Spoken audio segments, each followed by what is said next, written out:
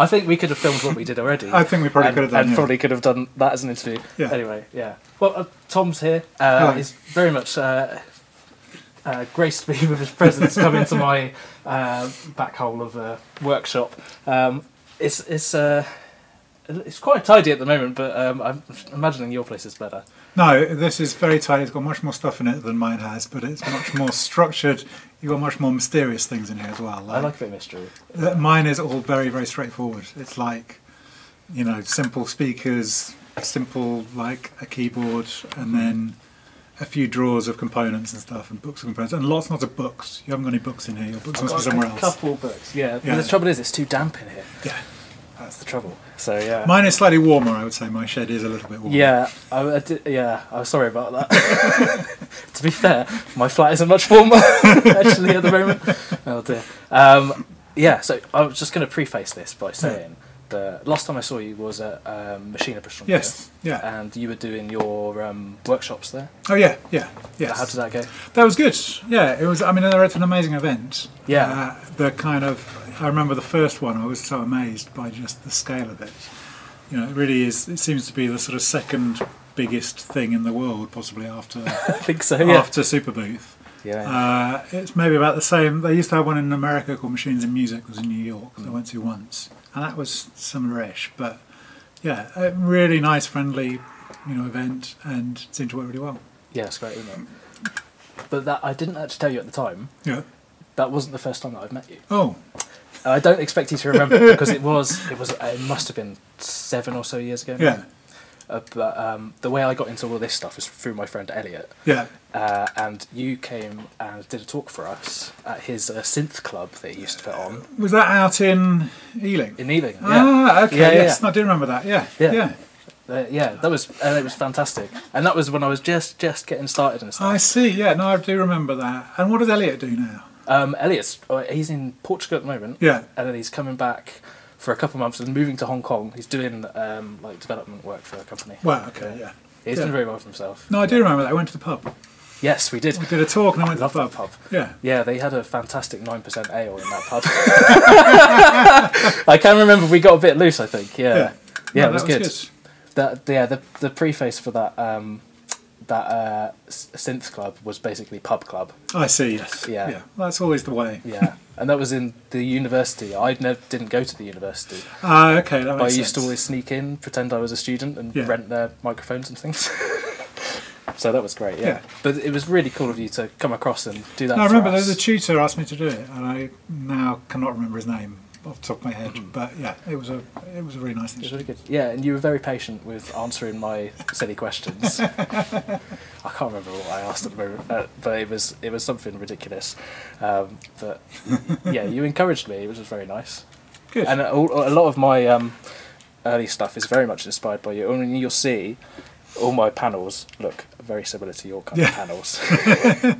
I unashamedly really copied you, and even the spacing of these knobs is actually the same. Yeah, I actually measured it off of it. Yeah, I mean, we were just saying, looking at your beautiful glowing row of relays there, it's just amazing. I'll snip that out. But seeing that bit then being triggered off a Turing machine there, it's just so cool. And when it was playing earlier on, the sound of that is just amazing. It's quite fun. Yeah, it's really good off the Turing machine. You could basically use the Turing machine to program it like a drum machine. Oh, I've plugged in the wrong one. Where is it? There it is. There you go. It's just brilliant. It's quite fun. I mean, it's totally ridiculous. Yeah, but that's what's good about it. Exactly. Yeah, I always attribute a quote to you, but I'm not sure if you actually said it. Maybe you can confirm. With these kind of utilitarian, kind of scientific-y style panels, I seem to remember you saying, I'm not very good at graphic design, so I don't. Yeah, that's definitely right. I don't remember saying that, but that's definitely it. Yeah, it's how little can you put into it? I mean, I think that's true with all of it, and I think, when we were talking earlier, I think that idea of how do you do the smallest, simplest possible thing, quickest. How do you strip it back? Yeah, quickest. How do you balance that, the amount of work you're going to have to do, against how much fun it's going to be, or how many other people might find it useful. Yeah, That is a constant kind of balance, I think. Are you normally quite concerned with other people using your stuff? I think I definitely want to put things out. I think I want, and I think that some of the things that have been most kind of rewarding, I suppose, is when you make something and then other people do something really different with it. Yeah. So that kind of when with microphony, which is the contact mic module, when that was basically just a joke. You know, that was like, wouldn't it be funny if you could hear all the switches and things being plugged in and out?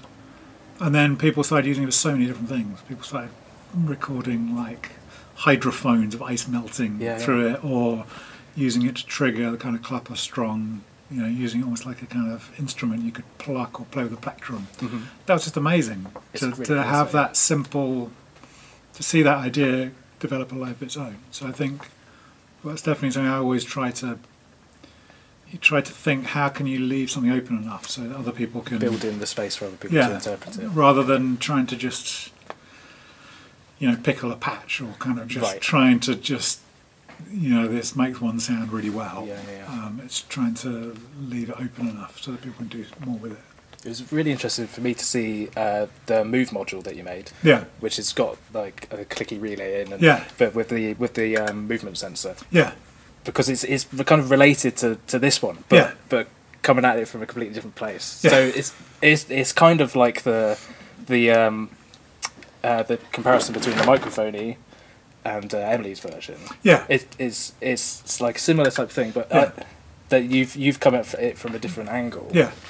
Really interesting to see someone else's perspective on it. And that was very much, again, that was what that, you know, is again a kind of joke almost.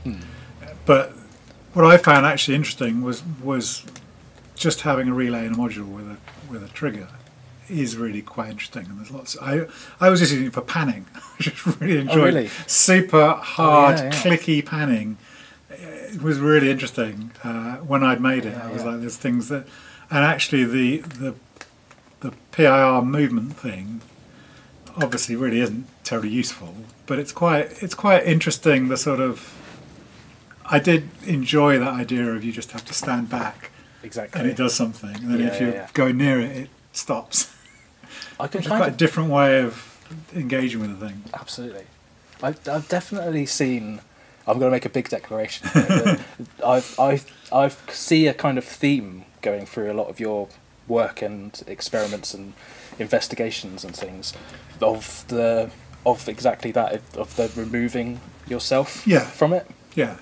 Even to do with, you know, the generative kind of stuff that you were doing. I think when we were coming here, I was thinking, for you, it feels like your thing you're aiming for, and this is a big statement from my side.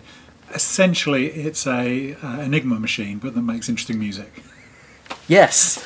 And it's really quite a lot less Nazi-ish, but more interesting techno. Do you know that was a massive consideration when I was making that. I know. I bet how to make it not Nazi. Yeah, because that is obviously a problematic device. It is. But that sense of a kind of beautiful, interesting to use mechanical device that makes interesting music feels like where you're aiming. And when I was then thinking, I was like, well, what is it that I'm aiming for? And I don't know in neat answer, but I think that idea of something you can leave and walk away and it does something interesting, or that you make very I think that's something that is, I mean, generative is a very fancy kind of word, but that Brian Eno thing of I'll set it off and then somebody comes to the door and just leave a recording, come back and it's made my album for me. I see it's something more than that with your stuff though, because like it's almost especially with musical stuff, is your aim with music generally is to try and make an emotion or something, and it's a very human thing, and you'd think that you'd have to have a human putting that into the music. But if you remove the human and just have the machine generating it, then you observe what are you missing. And I think the other thing I've always found interesting with that is the role of things like repetition in that as well. So that idea that you can make any random nonsense, perhaps any random nonsense that's in a key, and then if you repeat it enough, it becomes a piece of music you find interesting. Yeah.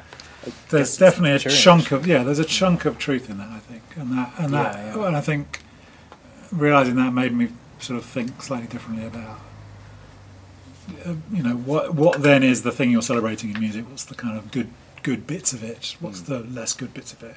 The machines really lay it bare, don't they? Yeah. The individual elements and how they combine. And you're now getting with things like with Spotify writing their own chill piano music. Yeah. Because really, why would you pay somebody to do it? It's fine. Yeah, it's really chords, reverb, repetition. Yeah. It's pretty much, it's not something to pay an expert to do. I've been seeing a lot of your XY plotter art. Oh, yeah. That's a kind of similar type thing, generating art with a... Yeah, that idea of, which again is often sequences and repetition. I thought what was really interesting with that is that kind of classic sort of 70s version of that, which is essentially making Bridget Riley stuff. Mm-hmm. It's all repetition and cubes and that sort of thing. Yeah. But then there's this other guy called Harold Cohen, who's completely the opposite of that. And the stuff he does is incredibly kind of organic. Yeah. And I honestly can't understand how he did it in 1960s kind of punch card computers and Fortran or whatever, because it just is.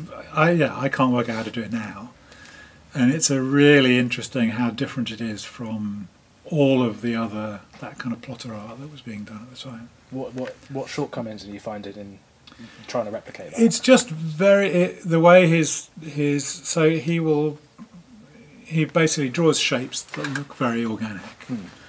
And then he will do things like he will kind of process each shape. So he might then draw a bunch of lines coming off it that makes it look like it's got shadow on it. Mm-hmm. Or he might draw another shape sort of on top of it, so it starts to look vaguely kind of three-dimensional.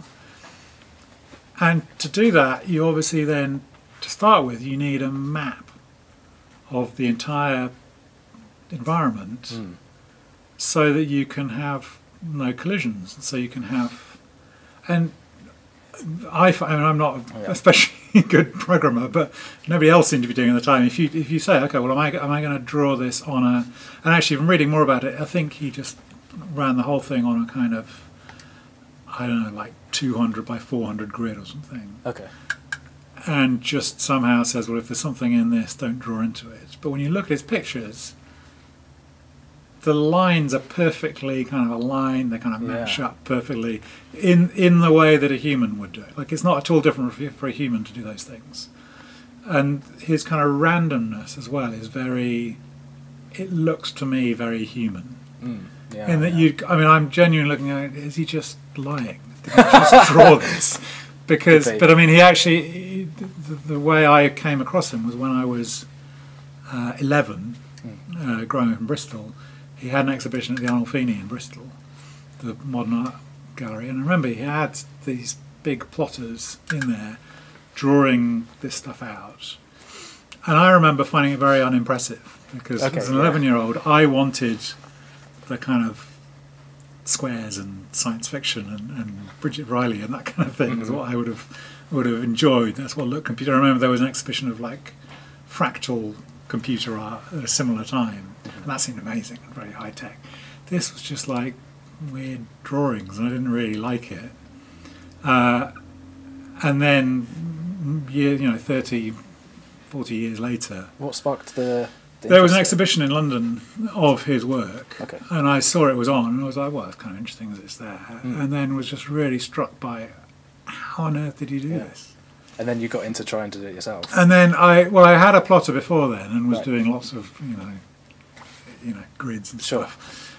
But then, I mean, I haven't spent a long time trying to recreate stuff. It was just that there was the way with all of that other 60s plotter art. It's pretty self-explanatory. You look at it and you can go, okay, it's a bunch of squares moving over, or it's lines going into a centre or whatever. It's all, and some of it's really nice, but it's you can almost immediately see what the code to do it was.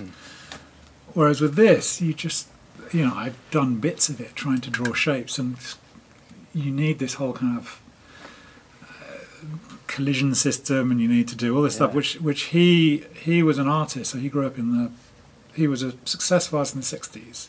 He was he was Britain's.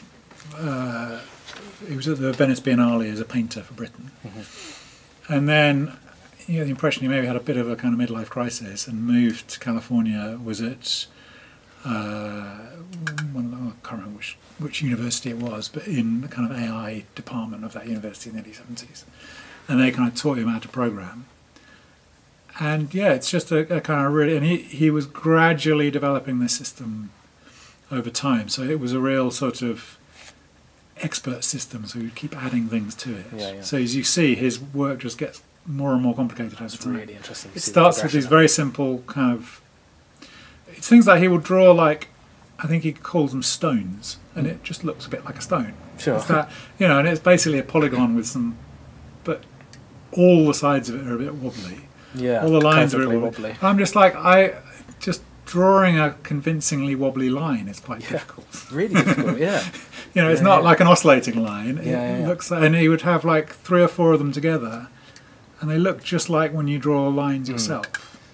And some of it might be the noise of he used those turtle plotters initially. But even then, you can't then have noise from that and then have lines perfectly joining at Yeah, that's true. So it's very mysterious. Controlling the imperfections. Yeah, that's exactly it. It felt like a very interesting how organic it is through what must be quite simple. I mean, it's just not simple. There's the other thing. It might just be thousands and thousands and thousands of lines of code. Yeah. That he was doing. I don't know. Amazing that you can see the progression though for all his different areas of work. Yeah, it just gets more and more complicated. And at some point, he starts doing people, and then he does. Right. And he gets notions, because he's a painter, he has these notions of things like foreground and back. He's very concerned about like closed shapes and open shapes.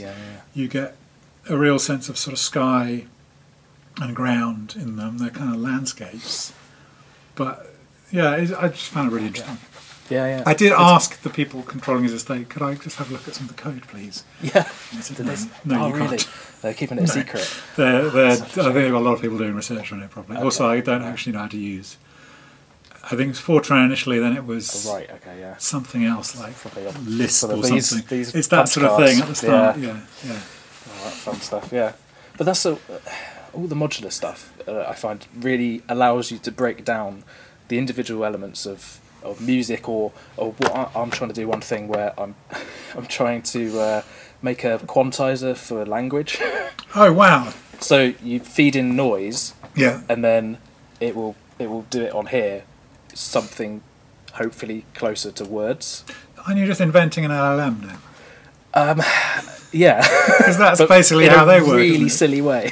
An analog LLM is quite an interesting idea. Yeah, but it makes you then think about like, well, there's a certain repetition of a proportion of vowels to whatever, and there's and you start breaking down all the structures of language to try and shape noise into something that would be within the statistical probability of normal language. So that really reminds me, I was talking to a guy who's written a book, I'm trying to remember his surname, it's called Peter B. something. He's written a fantastic book about kind of electronics and spirits, and he does a whole chapter on spirit radio, which is exactly that notion essentially of, and there's experiments where if you play somebody white noise, they've done experiments where they play somebody white noise, they say, right, what we're going to do is we're going to play, it's a hearing test, we're going to play a recording of a football game and just write down as much as you can hear from it, and you'll hear it's quite quiet and there's a bit of background noise in there. Play them white noise and they write down the football game scores. Oh wow. Because people are so tuned to listening and they're really trying to figure it out from it. And they report back what they've seen. That's amazing. And a lot of those kind of ghost radios is exactly that idea of you kind of sequence, cut up radio sounds, and then you're listening and you're trying to understand the ghost. You hear the voices, and you believe those voices are the spirits speaking to you. Yeah. And that, I think, is where the repetition comes in. You imagine if you're doing that in a repetitive way, you're going to get more and more convinced that the message you're hearing is actually, the great Aunt Ida telling you she's fine in a new place. Yeah. Amazing. What was I going to say? I had a really good point and I forgot it. Oh no! I shouldn't do interviews, should I? Yes, I wanted to talk about your graphic scores. Yes, because that's all about interpretation. Yeah, and you see something that could be white noise visually, and then you see your great Aunt Ida talking to you, and you play that through your clarinet or whatever. Yeah, and I think that again is a sort of, because I'm doing this thing in next year, where somebody said, "Can you come and do a retreat in Cornwall, where people will come and we're going to stay in a nice house in Cornwall and we're going to make graphic scores and we're going to play them." And for me, it's quite different. The thing I find really interesting is that it lets you kind of turn off your internal judgment and your internal censorship. So instead of saying, I am going to try and make some music that is right or is good or is nice, you say, I'm going to make some music that is in line with the specification of this score. And the specification is essentially meaningless because it's lines or it's shapes or whatever, or it might be an emotional prompt, but you're just trying to do that. And so at the end you can say, well, I tried my best to do that, so I've succeeded. Whereas I think often when you're trying to do music, you're trying to make something that is in your head, you're trying to make something that sounds like something else or sounds good to you, and at the end you often look at it and go, I'm a bit disappointed, that's not really what I had in mind. I guess you're concentrating on the end point rather than the actual inception of it. Rather than the process and rather than what you're doing now. And I think it's a bit like improvisation as well, that notion of you're listening and trying to fit in to that rather than trying to be impressive or be kind of clever. And so there's something interesting about that idea. Definitely. But I think if you were to ask John Cage for his view on graphic scores, it would probably be quite different from that. You say that they're kind of meaningless, but you went to the British Library and studied a load of them. Yeah, so that was. There must be something. Well, I suppose the specific thing with that is, so the most famous kind of British graphic story is Cornelius Cardew's. I know it from it's on the radio music. The standard. Yeah, exactly. Bits of it there, yeah. And that is a very kind of beautiful, interesting looking piece of art, basically, of lots of curving lines and shapes, and so what I was looking at the British Library was his kind of final proof of that before it goes to the printers is in all his papers in the British Library, and I guess he was drawing it up on paper, and then this is the last stage. We traces it all onto tracing paper, and so you see all this hand-drawn, handwritten everything, and it's amazing. And I suppose, if you look at something that is interesting to you, maybe you're going to get more from it. You're going to try to do... I don't know. It's really absorb something from it. Yeah.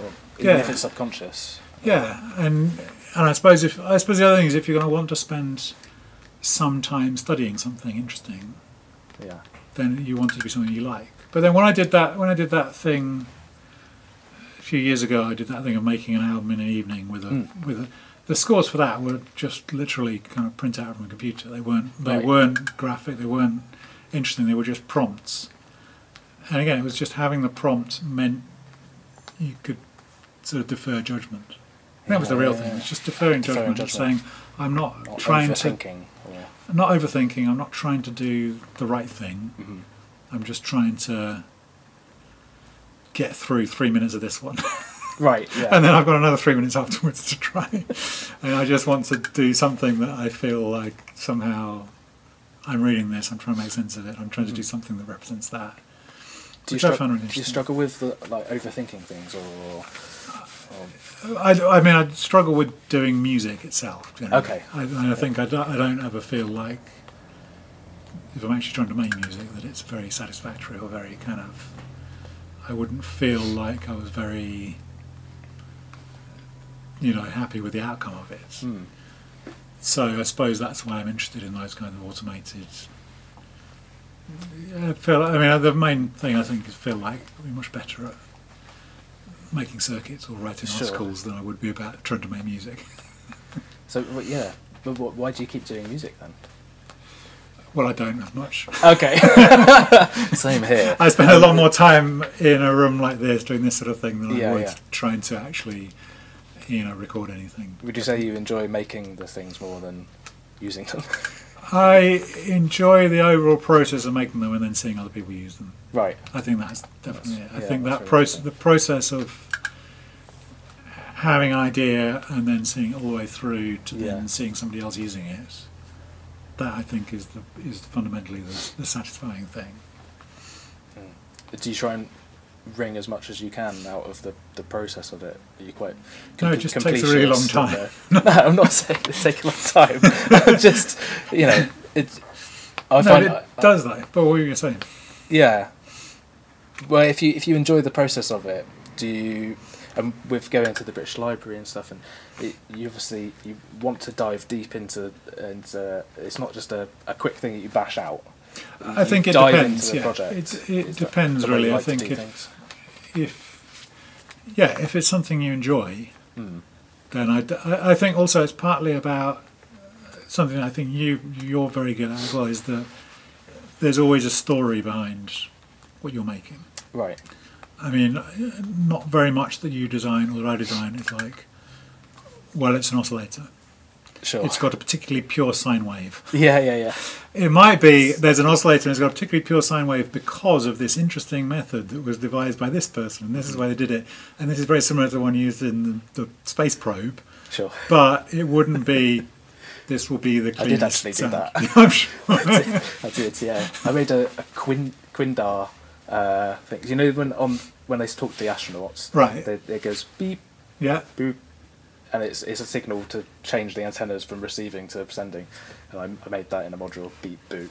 Perfect. But it was perfectly tuned to the frequencies they used and the length of time. But that's what I mean. Is it's a pure. I think that's why I enjoy your stuff so much, because it's always a story, and it's kind of. I think the stuff I will do, I need to have some kind of a story around it. Mm-hmm. Otherwise, it's just. Well, I mean, the other thing I think is there is so much stuff. There's a lot of stuff. I think that. Do you pay attention to much of it? Like, you keep up with what's coming out? And I can't keep up with everything that's coming out. Yeah. Certainly. This is if you watch any of my videos, you'll constantly hear sirens and things. It's just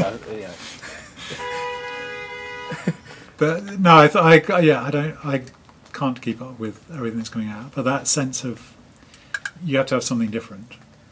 Yeah. And there are lots of different ways it can be different. It can be bigger or smaller or cheaper or more expensive or better or faster. So there's a value in itself of being different. Well, I think it's being different. I think you're always trying to be different in some ways. There's lots of different ways to be different. Yeah. And I think what we would both do is that there is the narrative is a big chunk of it. Yeah. It's like if you don't understand the narrative, it's just the kind of thing. It's just occurring to me now that so much of our lives is trying to fit in with other people, and then we spend hours and hours and hours trying to be different, create something different. Yeah. I haven't really figured that out in my brain yet, but yeah, I learned a new word from you that I realised I do in all of my designs, and I can't remember the word, and you'll be able to tell me. It's when you take an existing old technology and then kind of ape it. Skeuomorphism. That's it. Yes, that's definitely. It. Yeah. And I was when you said, I heard you say that, and I was like, "That's what I do." Yeah. And I still haven't figured out whether it's a bit naff or not. I don't think. I mean, I think it's because when it became really well known was with interfaces. With the icons on desktops. Yeah, or just like you particularly get it in music software, don't you? Yeah. Being on music software, it's quite dusty and it's got all that stuff, and all the controls are knobs and this kind of thing. They make it look like a mixer, yeah. Yeah, exactly that. And so to some extent we're immune from skeuomorphism because it's real physical objects. But yeah, I think it would be fair to say that a glowing panel that looks like the Apollo guidance computer is to some extent skeuomorphic. It's quite on the nose, isn't it?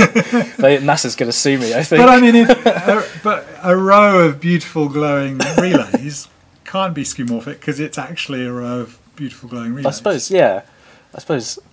And had you had like it's like when you get things with valves in them, and then they put little orange LEDs behind them. Yeah. That is proper hardware skeuomorphism, and I'm sure you wouldn't ever do such a thing.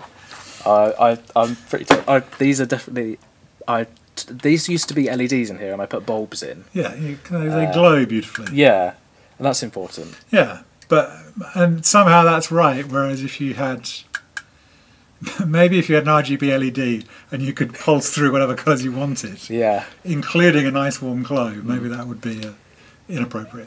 I think it would be very inappropriate. Little trimmers on the back to set the colour you want. Well, the reason why I got rid of the LEDs is because I didn't want people putting ugly coloured LEDs in it. Well, that's very good. That's completely So I was correct. like, well, I'm going to make it, the wires on the bulb are too thin, really thin, so I'd make the pads too small to put an LED in. Yeah. So you can't put an LED in. I mean, when people started making rainbow Turings, that was fine. Yeah. Oh, it must be really interesting to see all the different ways that people so that's make when you stuff. put things out into the world and they generally, I mean, they don't do anything. Are you quite relaxed with? Yeah, there's not been anything that I've ever looked at. There's been things I looked at and said, well, I probably wouldn't have done it quite like that. Sure. But mostly just people putting blue LEDs on them. Apart from that, it's fine. Or really ugly knobs. Yeah. Yeah. But I think if someone buys one of my modulars, they're totally at liberty to put whatever knob they want on it. Exactly. That's fine by me. But no LEDs into those. It can't have LEDs. No. I've cheated a bit with LEDs here, haven't I? They should really be bulbs. Yeah. Yeah, if I was doing it properly. Yeah. It's just talking about control and stuff. Is that in your designing stuff? What is your relationship with control? Because this is another theme in all of your work. Yeah. And you've got a module called control. Yeah. So that control module, I can literally remember the moment when it sort of came into my head. Yeah. Because I'd been doing these really tiny things. For some reason I had this idea of doing something that was like the size of a USB stick, and like as a controller, and I'd spent ages kind of fiddling with this thing with little displays on it and like accelerometers on it, and it was kind of interesting, but I was like, I'm not sure this is actually a tool useful for anything, because it just puts out MIDI over USB, and what's it really for? So I've been thinking about that a lot, and then suddenly I was like, that's totally wrong. I was just literally riding my bike along through West Norwood or somewhere. I thought, no, that's totally wrong. It should be the opposite to that. And I think it was also it was just after the Brighton Modular meet, and I was looking at somebody who had, I think it was one of those big Hordike modulars with like big chunky knobs. I was like, that is the way. That's what I should do. I need something big with some big knobs, so that even if you've got something with small knobs on it, you can plug this in and then you can control it in that pleasing way. And so it just I was like, that's the thing I want to make. Absolutely. And then managed to add several really pointless features to it. That it take ages to design. It's a complete waste of time. And I never plug anything into them. But that's okay. I have that on my modules. That's all right.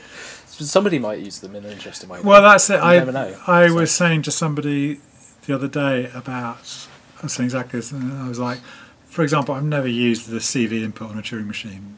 And he was like, no, that's critical. I use that all the time. Well, there you go then. Yeah. That's good. Yeah, that's really interesting, because you've managed then to actually design something for somebody else that wasn't outside of the brief for you. Yeah, exactly. Yeah, which I'm quite uncompromising in just doing it exactly the way that I want it. But then it's also, you don't know what other people are going to... No. And so I don't think you can do that particularly deliberately. I was just like, it's modular, it should probably have some CV into it.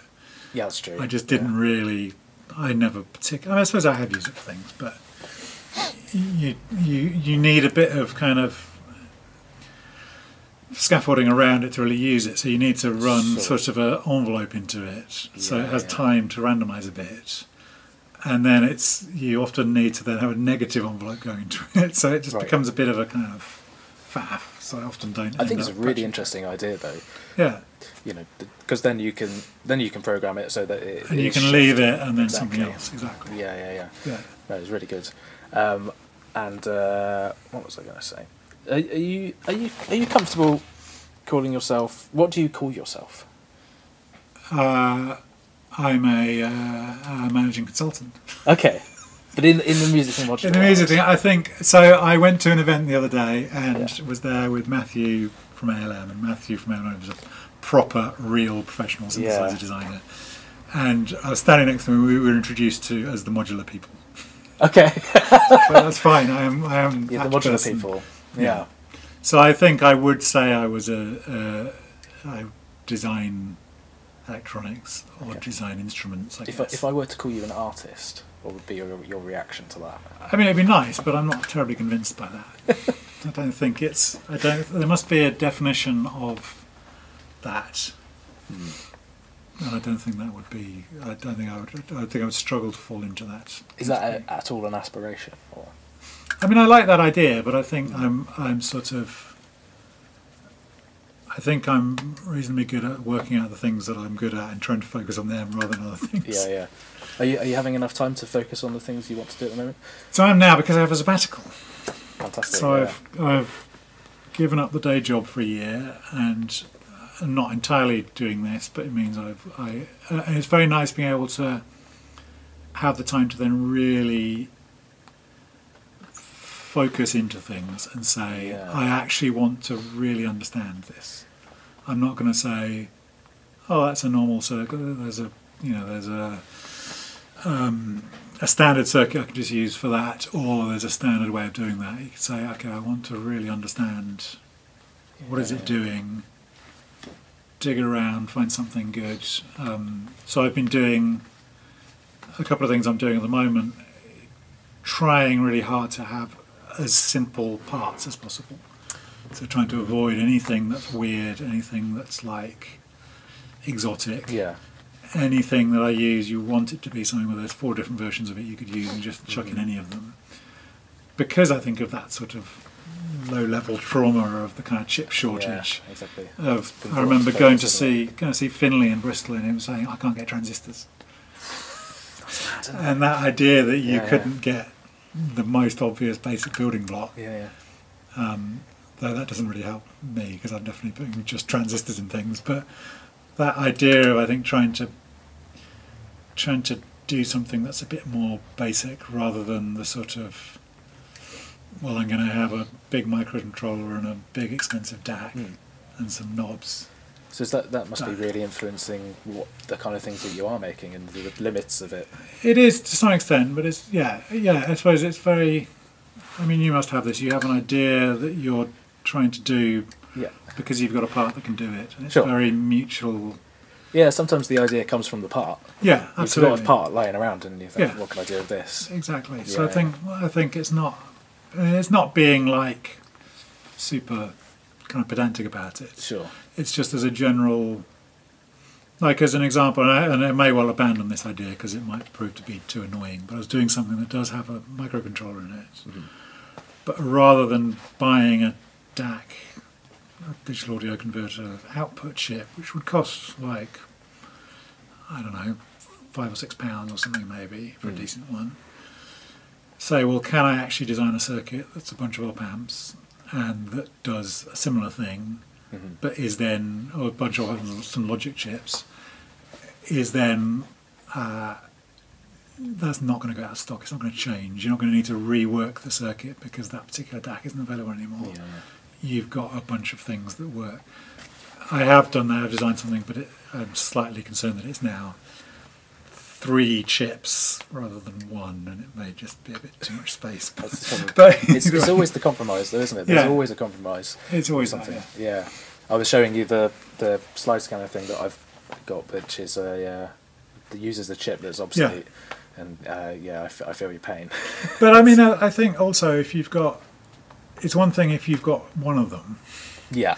But if you've got a stock of 300 of them or something, Sure. or a number of them, it's like, you know, that's fine. You think of it as a limited edition thing, and it's got a life, and you keep enough so you can replace them if they go wonky. But yeah, it's not like designing something that is going to be mass produced, but then you're going to have to redesign it. But I was talking to a designer in Berlin who'd had a terrible time in the chip shortage of designing something, seeing the chips weren't available, redesigning it, then those chips disappearing, then redesigning it again, and those chips disappearing. Yeah. And by the time you finish all that, you go back and you can use one there originally, but you've wasted 2 years of it. And I mean, I've had it with radio music that you just can't buy the Teensy anymore to go into it. So that's sort of on the list to then at some point redesign that. Yeah. How motivated do you feel to do that? No, I am motivated to do it. I've just got a few other things in the queue. Yeah, that's. I think you could make something with that. You could either make something that was better, or you could make something that was the same but cheaper and easier to produce and that sort of thing. So I'm probably more likely to go for the simpler but cheaper one. Yeah.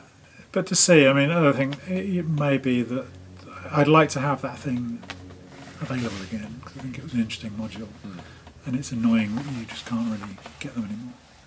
Have you had occurrences where you've revisited older projects and then analysed your own work? Yeah, I mean, with the Turing machine, I was saying that is the first ever Turing machine. That's amazing. PCB. So that was the second PCB I designed. So the first one was just this really simple kind of adapter with plugs for a breadboard. And this, I mean, you can see there's quite a lot of sort of little bodges and things that are wrong on there. But the main thing with this was I didn't know how to route. So when you're making a PCB, there's a thing called an auto router. If you don't know how to route PCBs, you press the button. Why wouldn't you? And it does it for you.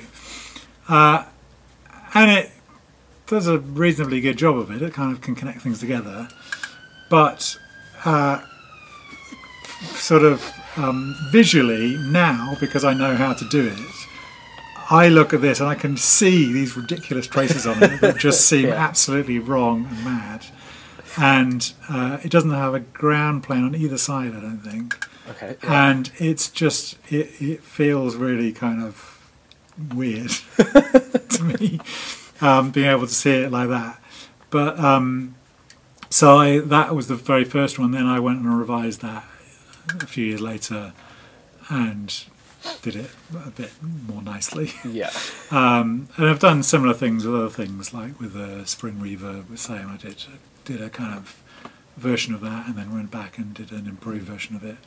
So as you learn, you can go back and that's the thing. Yeah. have another go.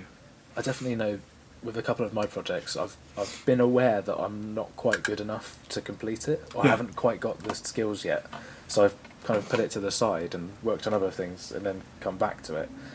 And with the slide scanner one, that's actually been basically inside that are about 5 other separate modules. Yeah. So I'm making those 5 separate modules. Yeah. To learn how to make the big one. Yeah. If you know what I mean. Yeah. And how do you learn how to do things? That is a very good question, Tom. You should be interviewing me. How do I learn to do things? Most of the sources of my kind of learning is the internet. Yeah. You know, and that's YouTube really. Okay. Which is, so it's not really books. No. It's watching people, and then mistakes. Yeah. So the initial start is YouTube. That gets you started, or you Google something and it's on a forum. 2 people have argued about it a lot on a forum, and you're like, okay, that's an idea, and you just put it on a breadboard, and it doesn't work. Yeah. And then you just spend about a week thinking, why doesn't this work? Yeah. And then you eventually figure it out through. It's a very good. I'm finding it hard to answer the question. Do you use simulators? No. So I've got completely addicted to Felstat, which is the really simple browser-based. Right. I find myself using that like multiple times every day. If I'm just trying to remember how to work out like a resistor divider or something, I will call that up. And the thing I'm designing at the moment, which is basically an envelope, a kind of slopes kind of thing, and I've put it into Felstat, and it kind of works. Okay. But it looks like the program is really kind of struggling. Yeah. And I'm like, I don't trust this. I think maybe the design does work, and this is just kind of a bit flaky, or maybe the design totally doesn't work, and you're just pretending it works. So I'm having to go back to doing proper breadboarding just to try and actually work out does it really work. But I use that all the time for just like trying to figure out ideas, trying to also just things like optimizing levels and stuff. So if you've got something in there and you want it to produce 5 volts rather than 10 volts or whatever, because I don't think mathematically at all. So I like if I'm trying to work out the levels through a system or something, I will always basically do it kind of experimentally and see if I get to what I want. I do exactly that, but in the real world, really wastefully. And I showed you my pile of used resistors. That's basically it. Trial or error. I quite like being able to do it on the sofa, or on the train or something. And I know that makes sense, and I know that using microcontrollers and things makes sense, but I still do it. Well, microcontrollers is a different thing because the simulation is just exactly the same as breadboard, but just practicing. But I think. It's funny, I'm so used to it, I then go into Eagle, into the PCB, I try to use the same keyboard shortcuts, it's really annoying. So the simulation is really simple, like you press R and you get a resistor, and you press W and you get a wire, and you just go... That's good. And it's really nice, but then... I'm sure you can remap it. Oh, no, that would be a nightmare. Can't be bothered. But it's quite... But yeah, that process of thinking experimentally, I think, is definitely. But the other thing I was going to say, the other thing I've tried as well is since I've got ChatGPT, I use that to teach me things all the time. That's really interesting. Yeah, I mean, particularly for coding, it's absolutely extraordinary, and I'm definitely much more like you were talking about having the confidence to try things. Sure. There's definitely now things that I will have the confidence to embark on because I've got ChatGPT as a kind of a mentor and an instructor. The worst thing when obviously it's wrong sometimes, but then your mentor's wrong sometimes. If I was to try and teach somebody, I'd be wrong most of the time. I hadn't thought about it that way at all. That it's a little friend to help you. It's exactly that. I'll be like, what are our approaches to do this? And then so I was doing a thing with coding the other day. So I met somebody, and he was talking about. We were talking about sampling. And he was talking about wanting to kind of retain his music that he recorded, and he was like, "I'm going to put it onto tape because I don't trust computers. I don't think you'll be able to listen to WAV files in 50 years' time." And I was like, "Well, I think you probably will, but why don't you just print them out?" He was like, "Well, what do you mean?" I was like, "Well, a WAV file is just a load of zeros and ones. Just print it out, and then if you lose it, then you've got to type them back in." But so he said this, and we had lunch, and I went home. I was like, "That's a really interesting idea, the idea of printing out a WAV file."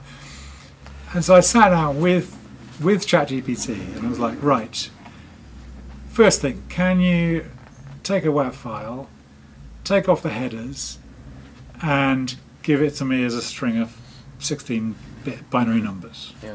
And it makes you a little Python program, and you run it, and it does it, and you've got a text file with 44,000 binary numbers. I was like, okay, let's start. And I said, "Are there any good ways of making PDFs from Python, like for a book?" I ask it this. It says, "Yes, there's a thing called, I can't remember what it's called, Report Lab." It says you can use Report Lab or you can use LaTeX. I was like, LaTeX sounds really complicated. I don't want to get into that. I'll try this Report Lab thing. I say, "Okay, can you now take that thing you made of the binary and run it down a page of a PDF?" Comes back. Works, great. Okay. Can you make the text a bit smaller? Okay, and then I can look at the code and I can go, right, okay, let's make it 8 point yeah. rather than 10 point, whatever. It does that. And then I'm like, right, can you do 3 columns? And it does it. It's a bit wonky. You have to go back and change it, and then it's 3 columns. I said, right, now, and I want then 6 columns, but I want you to put a little dot that represents the size of the number next to it. So it's like a waveform. Yeah. It does that. It's amazing. And it was incredible. And you take it through it, so it's not like you say to it, Right, make one this, go. and you Yeah, have to it's stages. describe it. You have to be quite, deliberate about how Yeah, you yeah. explain things to it. And there are a few bits where it just got really stuck. But after a bit of that, I then had a system where it made chapters in a book, made a 300-page long book. Right. And then I said, right, I'll make a CSV file with sample number and chapter heading. And then when you're making the book, when you get to one of these numbers, break off, make a new page and put a little chapter at the top and then carry on. And I was like, okay, this is kick drum starts or snare drum starts, whatever. It did all this. I mean, it was incredible. It took me like basically a long evening. I started about 9 o'clock and went to bed quite late. But it made this ridiculous thing that and that was a good example of not necessarily investing too much time. I wouldn't have wanted to spend, a week or two on that. Yeah, yeah. Exactly. I'm not sure it'll ever come to anything, but it was just a really interesting idea of being able to. Yeah, because there are so many projects where I don't want to invest that amount of time into it, but it'd be really cool to have it. Yeah. Yeah. I think you're converted. I've always felt this kind of. I don't like AI because I've kind of this. You need to suffer for making things, which I know is very unhealthy. This just helps you be more ambitious. That's all it is. Yeah. You don't need to suffer. You just need to be. I think definitely I am more averse to suffering than you are, though. I'm less likely. We're in my freezing cold garage. I'm sorry, I've made you sit through this. Embark on, we've got. I've definitely thought this thing. Wouldn't it be cool to be able to feed punch tape into your modular? But then I've thought, yeah, I'm not going to do that. And then you come along and go, well, that's great, I'll do that. Well, it's not completely. It looks like this at the moment. So. But I loved how you were saying, no, the electronics is really simple. Yeah, I know the electronics is simple. I could work that out. It's the little motors and the holding it and the reels and all that stuff. I think, I don't know if I'm overly optimistic or just. Well, maybe if you went on ChatGPT, they'd be like, what you need is a 7736 transponder. Yeah. And this company in China has got 20,000 in stock and they're 20 pence each. Yeah. I mean, it's worth a try. At this point, this project's dragging on. I need to get it done. Yeah. Oh no. I'm going to... Yeah, I don't know why I feel that way towards making things that you have to suffer. You have to suffer for it, yeah. No, really I definitely don't feel like I have to suffer. I feel like I have to take all the help I can get. Right. So if I can think of a shortcut, then I will definitely take it. And if I can think of and I think that's where things like PCB panels, which you used to have to. I mean, I always think it's interesting when you look back at synth DIY of the 70s, when, as we were talking earlier, you etched your own circuit boards, which then meant you had to drill your own circuit boards. You had to design them one by one, I guess, with tape or with or you'd photo print onto them, that sort of thing. Then you had to get your front panel made out of metal, engraved somewhere. That would cost you about 60 quid. Yeah. And you had to send it off in some weird program to Germany and then come back and you'd have these beautiful front panels. Yeah. And then you would do some enormous elaborate wiring. You then have your circuit board there and then masses of wires going up to all the knobs and the switches like this. And it was just a nightmare. I'm like, I wouldn't want to do any of that. I do think that within that way of doing things, you definitely get individualism, and everything is made by a person. Yeah. And you can tell that it's made by a specific person. Is there a danger of losing that with deferring to AI? It's a different. I don't think it's to do with the AI. I think it's to do with the manufacturing side. I mean, it's definitely the things I design are not individual; they're mass produced. Mm. And that's for me, that's the magic, is being able to say, we have the tools to be able to make things that even with the most esoteric things you're doing, the tools that you've got to be able to mass produce things with cute relays in them, would, that would have been an enormous pain in the arse for somebody to do 20 years ago or 40 years ago. And the fact that you can do that so it's accessible and cheap and it's easy to produce, I think is quite a different thing. I think maybe you can put in the creativity can go somewhere else. Mm-hmm. It's the fact there's so much more of this stuff than there ever used to be.